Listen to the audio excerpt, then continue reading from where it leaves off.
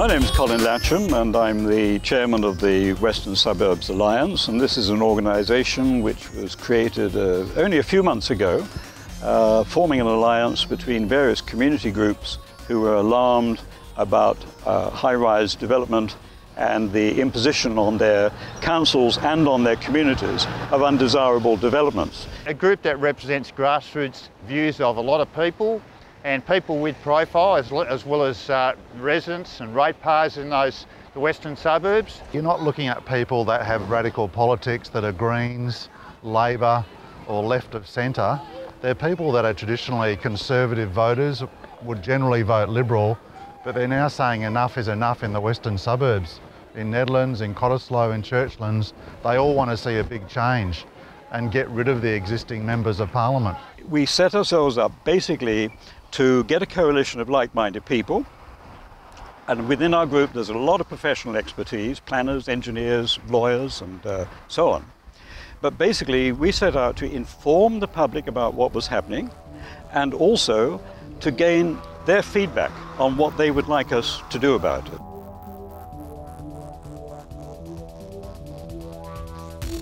I think the conflict between Cottesloe Council and Mr Barnett has been running high for the best part of 10 years. Having one metro beach that isn't overshadowed with high-rise buildings is not a bad thing. When Colin Barnett came to office in 2008, the state debt, the net state debt was 3.6 billion.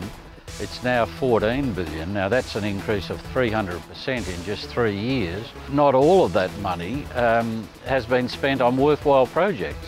Like, for instance, it's not even spent yet, but this inlet here is going to cost, well, in 2009 dollar terms, 440 million.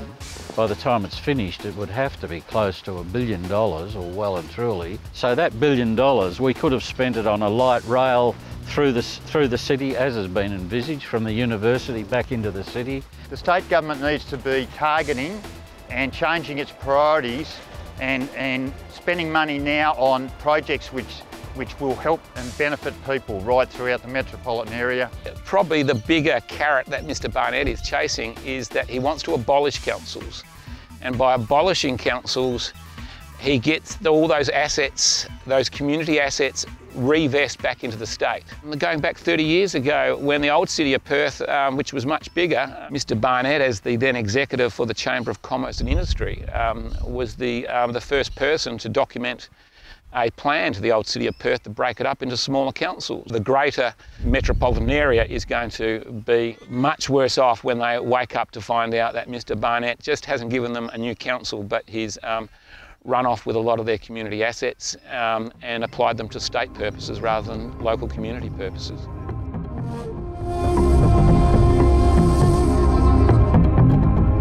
People are just very angry and very alienated by the government's new planning laws that they brought in 2010, 2011. They are absolutely draconian. I mean, for example, when you take this development and some of the other developments that are in contention at the moment, they are no longer in the hands of the council and local community. They actually go into something called development assessment panels, or DAPs. Now, the way those have been set up, one might almost say that they've been deliberately set up to marginalise the councils and the community, because you have three government-appointed, paid assessors and only 2 councillors. If you do the sums, 3 against 2, and that's the way they work, is never going to get a decision for the community. The community's voice is lost, and it's just a subterfuge to let people think that there's a community voice. Well, there isn't at all. If in fact they reject the developers' proposals, the developers have the right of appeal.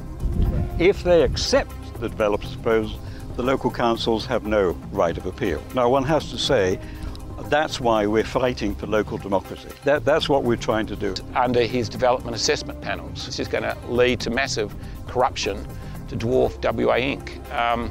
It's these kind of problems that are going to be looming very large in the next term unless we ensure that Mr Barnett is not re-elected.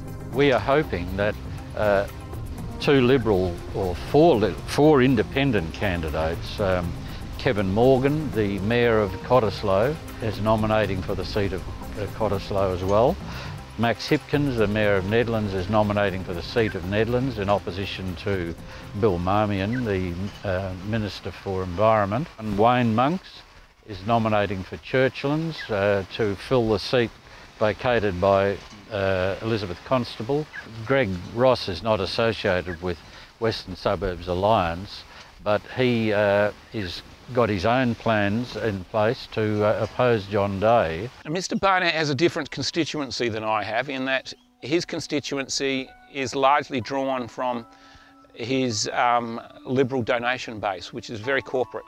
My constituency is far more grassroots. I don't have the campaign donations to influence me. Instead, I just have the ballot box, the grassroots constituency of the community. And it seems to be that clash between community and big business that is probably at the heart of that dispute. There's no real voice of opposition these days. I think Labor's lost their traditional constituency over the last couple of decades.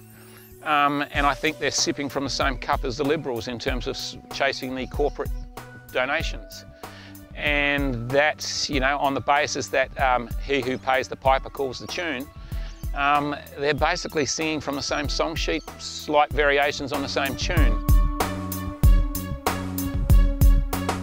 True that we're plotting, although you could say that we have similar concerns about not being listened to.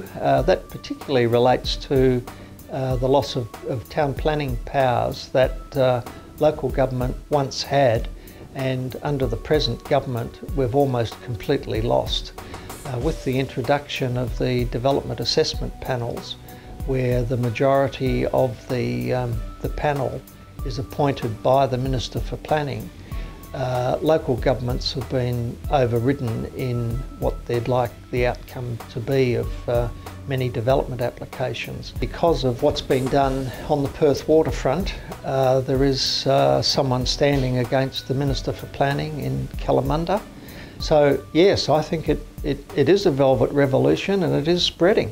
It's not just the Western Suburbs, there's a lot of people with the same views who live around West Australia in other local governments as well. So I support the Western Suburbs Alliance because they're against the draconian autocratic state planning laws, including the development assessment panels and the Metropolitan Region Authority. What we've got to get across to people, and I think this is very serious, is you might say, look, this is NIMBYism. This is people in the privileged Western suburbs who don't want things built in their backyard.